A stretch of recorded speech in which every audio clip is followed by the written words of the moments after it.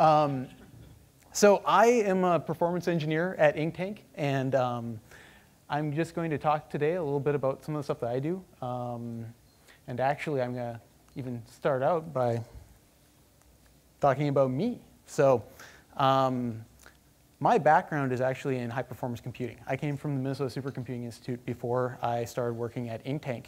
And one of the things that I did there was to basically work on finding out how we could make our clusters more efficient and better optimized. And if you guys know anything about high-performance computing, one of the things that drives costs on these machines is the big InfiniBand network on the clusters and the switches that go with that. And so we were kind of constantly looking at how can we offload the users that aren't really making good use of these networks onto some other kind of platform. And this got really political. I mean, some of the professors that we had would even like judge the merits of the science and the research that was being done based on how well they were using the InfiniBand network, saying, oh, you know, I deserve higher priority than this other guy because my science is better.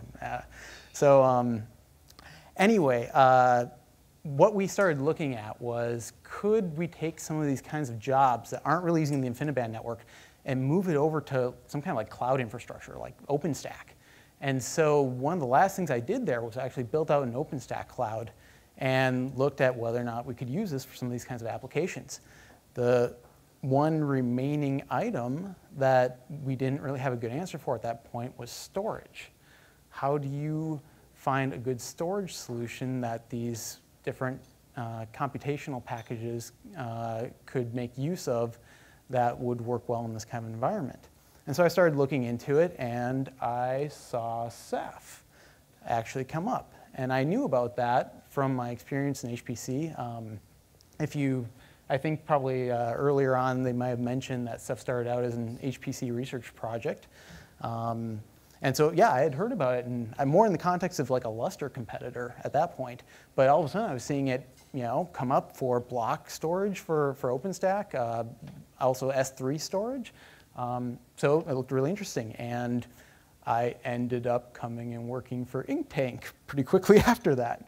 So let's talk a little bit about Ceph. So this is a slide that you guys have probably seen in some form already, just kind of going over the different things that make up Ceph.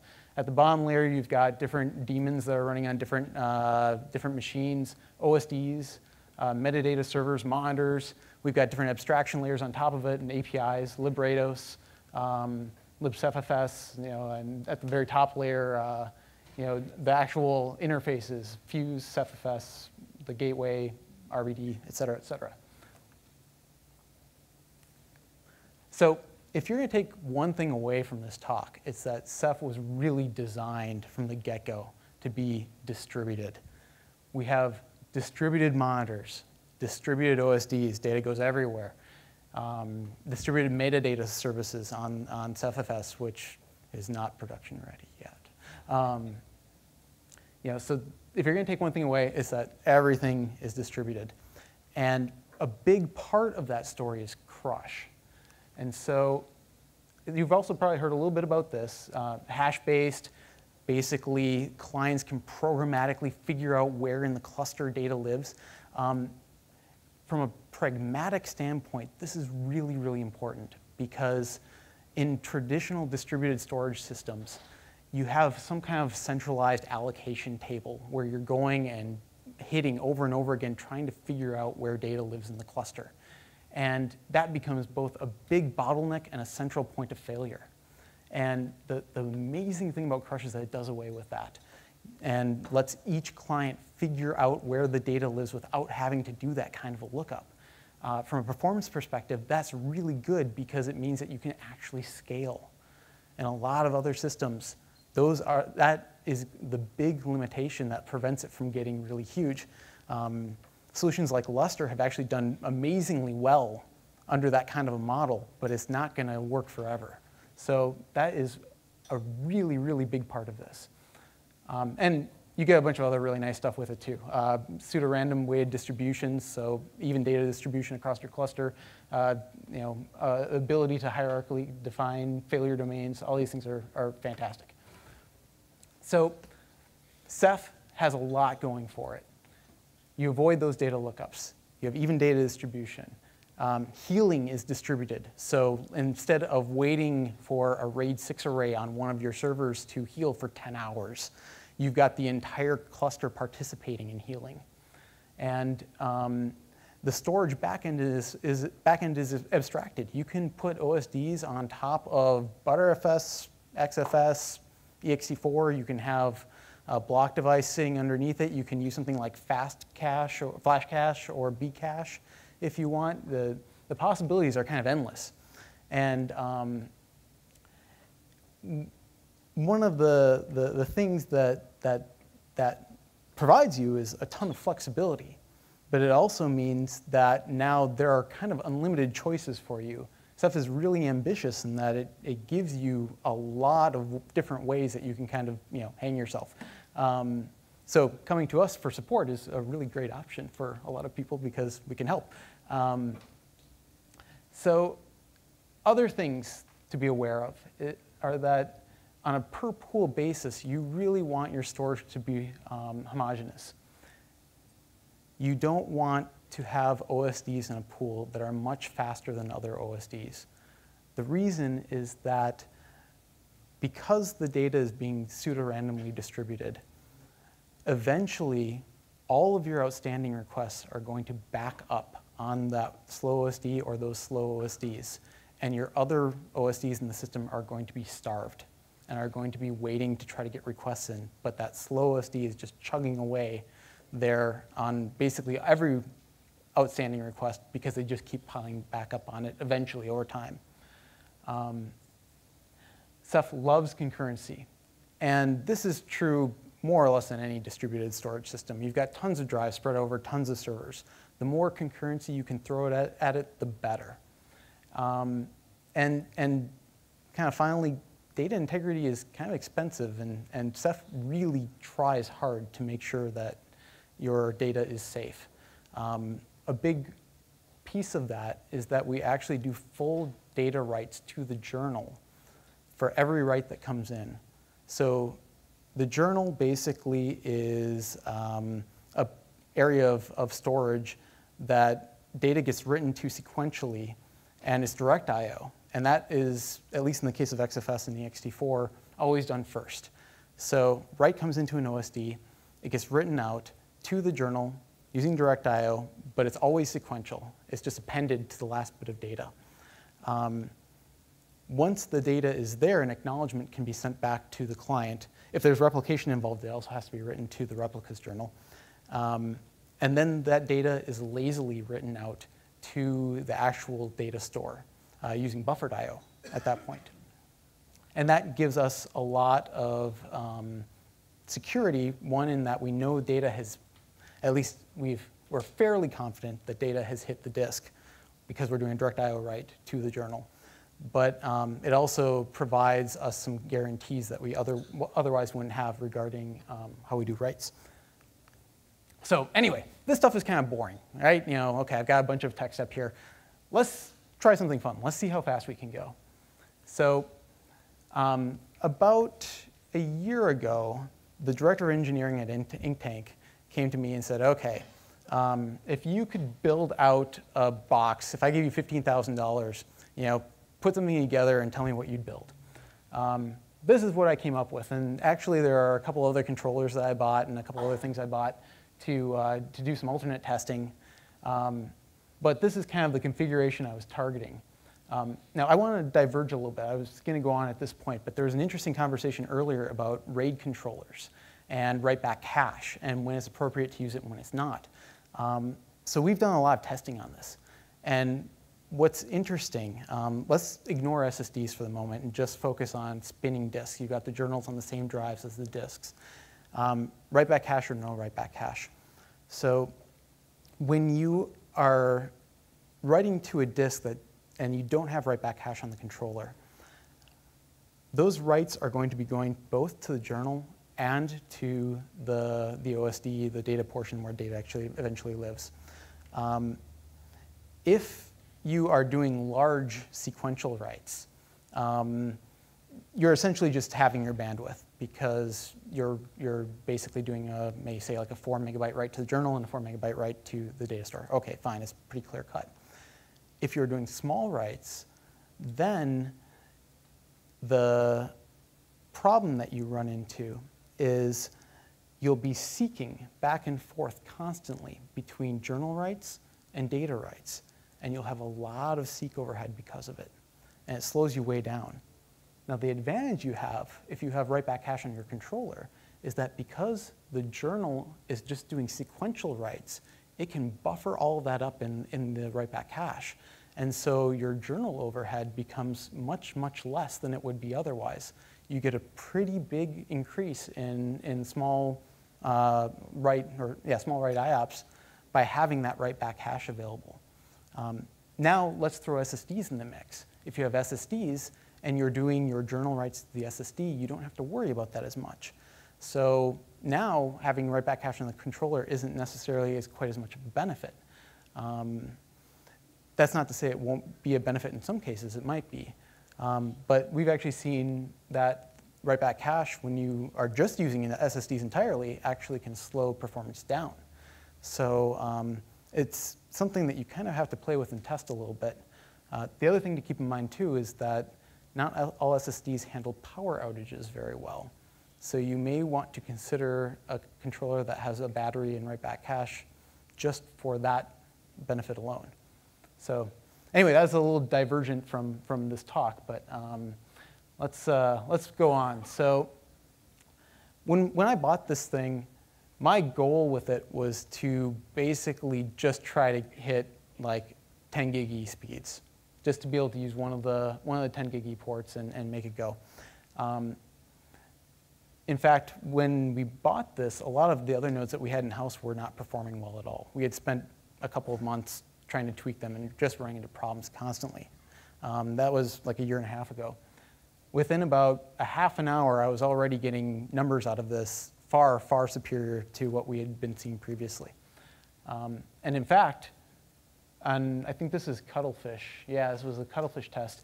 You can see, this is actually Rados Bench, which maybe I should explain a little bit. That test is testing the Rados level of Ceph and just writing out objects as fast as it can, and then later coming and reading them back. So this isn't any like actual file system testing, it's just testing the Rados layer. But you can see for writes, we're actually pegging the bonded 10 gig length that we've got on here. We're doing 2 gigabytes per second across all of the file systems we tested. So really, these are very, very happy numbers. And for reads, we're not doing quite as well in this case, but we're still getting pretty high up there. I mean, it's not bad. So if you missed it on the previous slide, this is with 24 spinning disks and 8 SSDs in the node. So pretty beefy, but really the performance is not bad given the hardware involved. So yeah, okay, great. You max out the 10 gig E network, and that's great and everything. But this is not necessarily a really realistic test. It is if you're going to use librados. If you're going to use librados and you're sending objects and retrieving them, great. This actually is a pretty good test. But say you wanted to use RBD. There's actually some kind of subtle differences between how RBD works and just writing objects like this. So with RBD, you actually have 4 megabyte objects that represent blocks on the device. And when you're doing small IOs, say like 4K IOs, you're doing 4K IOs to those 4 megabyte objects, which is a lot different than doing like a big stream of 4K objects by themselves. The patterns that are involved are different. And so, if you're doing, say, OpenStack, you probably care a lot more about tests to the block device than you do about Rados numbers. And we have done a lot of those tests. So this is a very ambitious slide, and I apologize if you can't read it. Basically, what this is showing is we did a number of tests with both writes. These are 4K writes, both random and sequential. And we're looking at both the kernel version of RBD, and we're looking at the QEMU KVM version with write-back cache enabled. So not controller cache, but in this case, the actual RBD cache that we implemented, which is just a layer underneath the block device. So we looked at both number of volumes and also the I/O depth. And these tests are using FIO, which is a very standard benchmark for testing file systems. The end result is that RBD cache helped quite a bit, both in the sequential case and in the random case, which is a little scary, but it did, so that's what it is. And probably the big thing to take away from this is that in all 4 of these cases, the scaling behavior looks totally different. In some cases, we saw scaling going across volumes, going up across volumes. In other cases, we saw scaling improving across I/O depth on a particular volume. Or in other cases, it was almost flat. So when you're doing testing, you really have to test your use case. It's not easy necessarily to infer what's going to happen by just looking at someone else's numbers. And it's best if you can test your specific application, but this is maybe a close second where you can at least try testing the I/O patterns that you expect to see. So, okay, great. These tests have all been done on one node and one client. That's great, but what we really want to know is how does Ceph scale? So we got permission from Oak Ridge National Laboratory to share some results that we've been working on with them. They contacted us probably about, like a year and a half ago, and said, hey, we would like to try Ceph. We want to see if it'd be a good option as a potential replacement for scratch storage on some of our supercomputers. They have some very high performance storage systems from DDN. I don't know if any of you guys are familiar with their products, but this is what they use for Spider and actually Spider 2, their next generation storage system on a lot of their systems. So they installed Ceph and got awful performance. I mean, just really, really bad when they first started out. I mean, it's so embarrassing, I don't even want to say what it was. And so they asked us, well, can you come in and help us? Can we see if we can get this going well? And we agreed, and we started work on it. Now, I want to talk a little bit about DDN storage. They have done something very clever. They basically give you a storage controller, or maybe it's 2 storage controllers, and say, here's how fast this goes, 11 gigabytes per second, that's what you get. But their pricing model is set up so that you are very encouraged to put a lot of drives behind that controller. And so I think their setup has something like 440 drives behind it.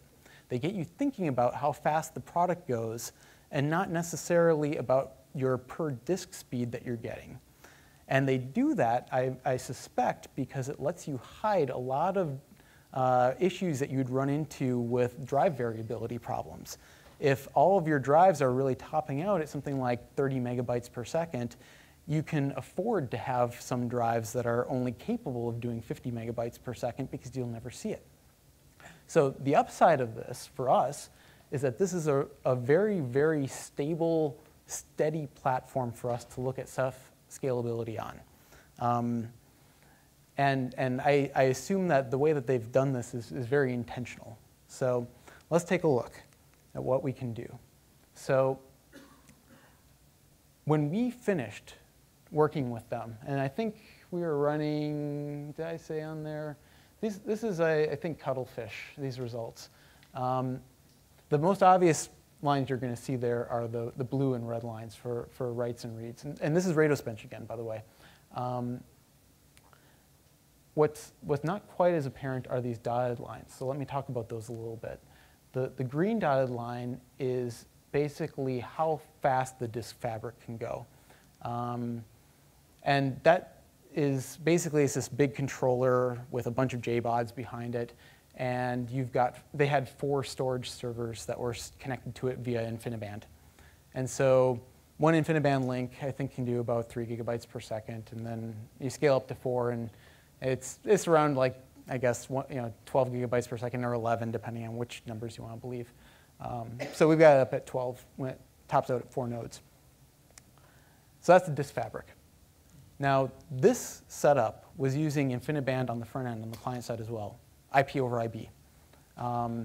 We did some iPerf tests and measured that, and I think with 4 nodes, we topped out somewhere around just shy of 10 gigabytes per second. So that is what the client network can do. So in terms of how we do on this platform, reads are really great. We're getting very close to the client network limitation. We're scaling pretty well with it. We kind of drop a little bit there, but it's pretty close to linear scaling. With writes, now if you just look at this and say, oh, well, okay, look at it, compared to our client network, it's way lower. But we're doing journal writes, and we're doing journal writes to this DDN array. Now, in a high-performance situation, we'd normally say put those on SSDs to get higher sequential write throughput. But in this case, they didn't have any. So all of it was going there. So in reality, our 11 or 12 gigabytes per second now is looking at more like 6. Well, if you look at the other way around, I guess, if you count our journal writes, which is the dotted yellow line, you can see that we're actually getting pretty close to the disk fabric max. So in both cases, in the read case, we're getting pretty close to the client network max. And in the write case, when you count journals, we're actually pretty close to the disk fabric max, which is really good news because it means that on very steady hardware, we can actually scale pretty well. Now, it took some work to get here. I mean, we worked with them for quite a while, and we ran into issues where cache mirroring on the hardware was causing a ton of problems. And there were, we ran into issues with the Linux kernel itself, where there was zone locking contention in kernel 3.5, and we had to make sure that they upgraded to get around that. But in the end, I mean, we saw really good performance. So, OK, but this is Rados again, right?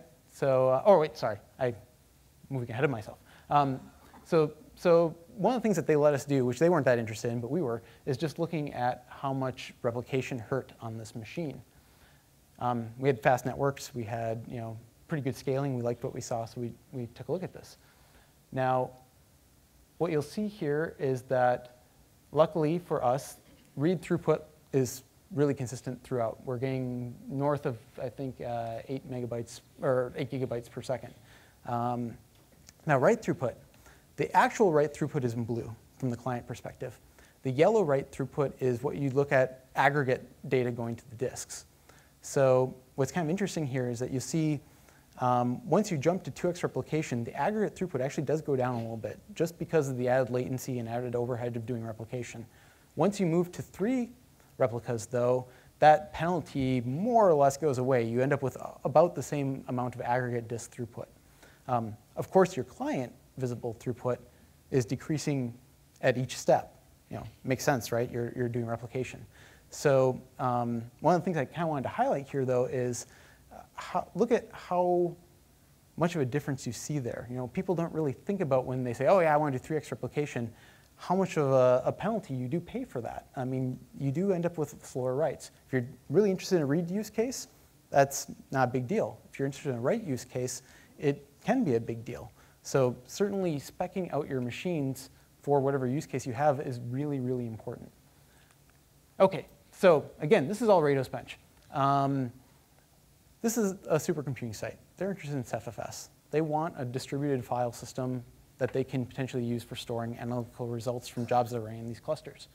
So disclaimer, ceph-fs is not quite production ready. But talk to Brian if you are interested in it, because I'm sure he would love to talk to you. We do have some people, some companies in very limited situations on a support contract for it. So, OK, ceph-fs. On this cluster, when we first started, we actually saw, again, bad performance. It was not doing well. But eventually, we got to the point where we saw pretty good scaling behavior. Now, we're topping out at a little shy of like 6 gigabytes per second for reads and writes, basically.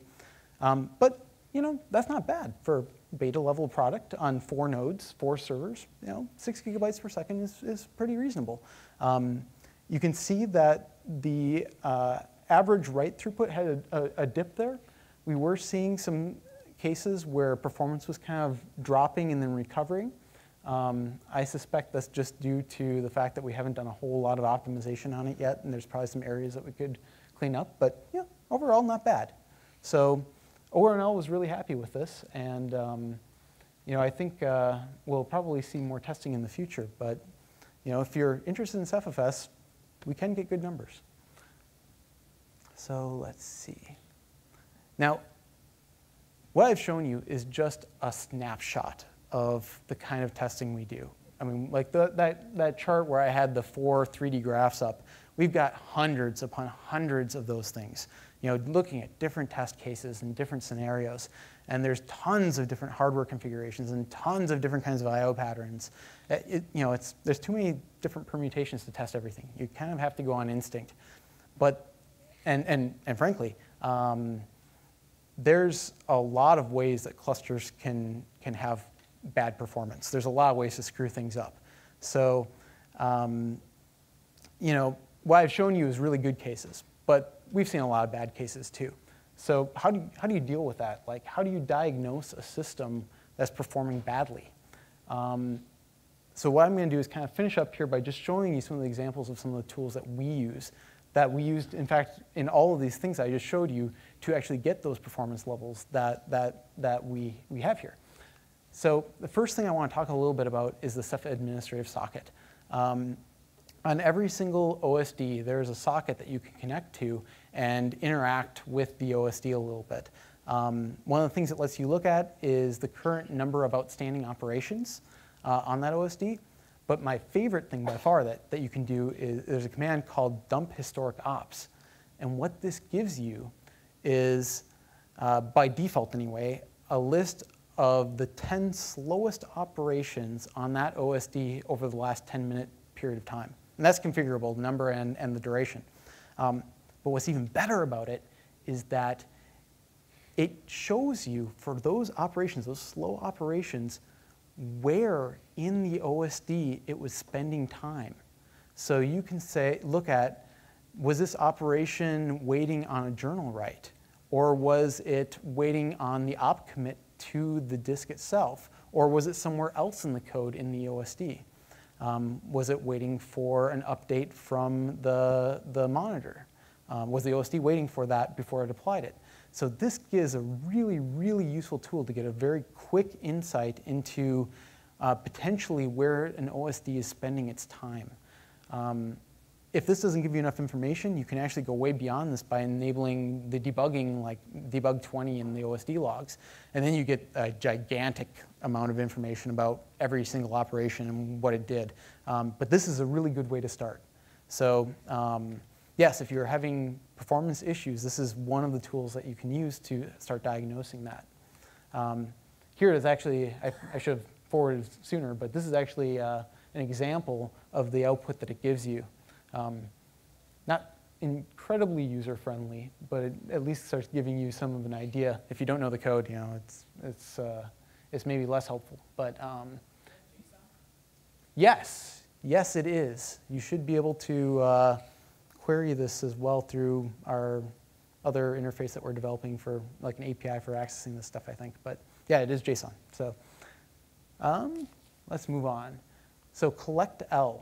This is a tool that was written by Mark Seeger out at HP. And it's kind of like a combination of iostat, SAR, top, and various other things all on steroids. He basically wrote this to try to get an insight into kind of every aspect of what's happening on a node. And really behind the scenes, all it's doing is just reading stuff out of proc. But he's put it together in such a way that it's very, very useful. And so just as one example, this is showing a view of disk utilization. So you actually see an overview per second, and that's all configurable. You can even do sub-second. Overview of reads, writes, queue length and wait time, service time on the block devices, I/O utilization. So very, very much the same information in this case that you see like with iostat. But you can also look at things like CPU, network, even slab memory and per process statistics. So it's very, very powerful. I use this very extensively.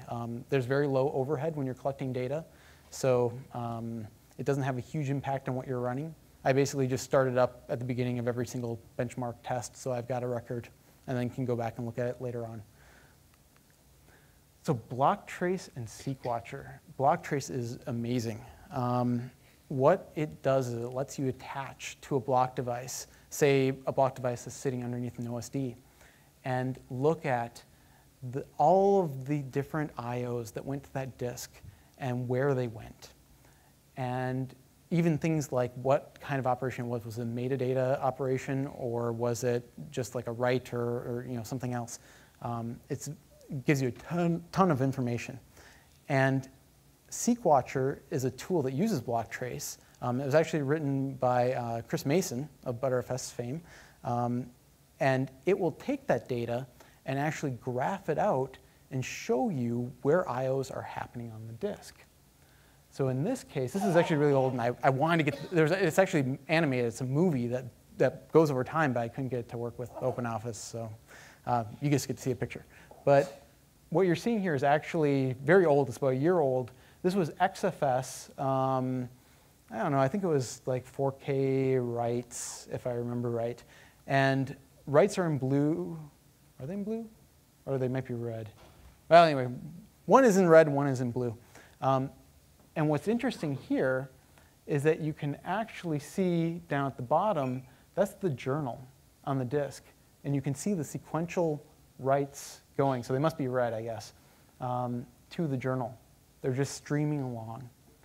And then on the rest of the disk, you can actually see the different IOs that are happening on the partition that was being used to store the data. You can see there's a lot of scattering, and there's a lot of reads and writes. So there's probably a lot of ceph, in this case, this is really old, but that was probably a lot of like level DB activity or other reads that were happening to allow the writes to happen. Maybe even metadata lookups for the directory structure where the objects were stored, inode lookups and other things like that. So SeekWatcher gives you a ton of information. It's really, really useful if you want to diagnose performance problems. So the last thing I'm going to talk about is perf. Perf is a profiling tool that's distributed as part of the Linux kernel at this point, I think. And it lets you either attach to a currently running process or do a full system profile. If you look here, you can actually see this is some of the output from, I don't know what I was doing. I think I was actually looking at monitors at that point. And in this case, you can see actually that there was a bunch of stuff going on in the ceph-mon. I was using like 87% CPU usage. I think this is when we were doing some debugging on Cuttlefish. The one downside you'll see here is that symbol resolution wasn't working very well. There's a whole bunch of stuff here where we're not getting proper symbols. And I think if you have kernel 3.9 or newer, they will use libunwind to do that and give you much better symbol resolution. But the point here is that you get to know a lot of where you're spending your time. We actually found out on the OSDs for sequential writes that our CRC32C algorithm was using a lot of CPU. And that led us to look at using SSE4 native instructions on Intel CPUs to try to reduce that. So very useful. So OK, where are we going to go from here? Certainly, a lot more testing and bug fixing that's constant. Erasure coding. I'm sure Sage is going to probably talk about this at some point later on, if he hasn't already. But that's really, really interesting. It'll be really interesting to see what kind of performance impact, both good and bad, that potentially could have, because it changes the game in a lot of different ways. Cloning from journal writes. So on btrfs, it turns out we may have a way that we could write data into the journal, and then if the journal is on the same file system as the actual data, we might actually be able to just clone the data, meaning that it would still point to the same original inodes that were written to the journal without having to do an extra copy. That would be really, really great. The downside is that potentially that means that we're introducing fragmentation into the journal. So it's not totally clear what kind of performance impact that would have, but we think it would probably be better than it would be doing two full data writes. And then RSockets and RDMA for InfiniBand, and tiering work. So that's it for me.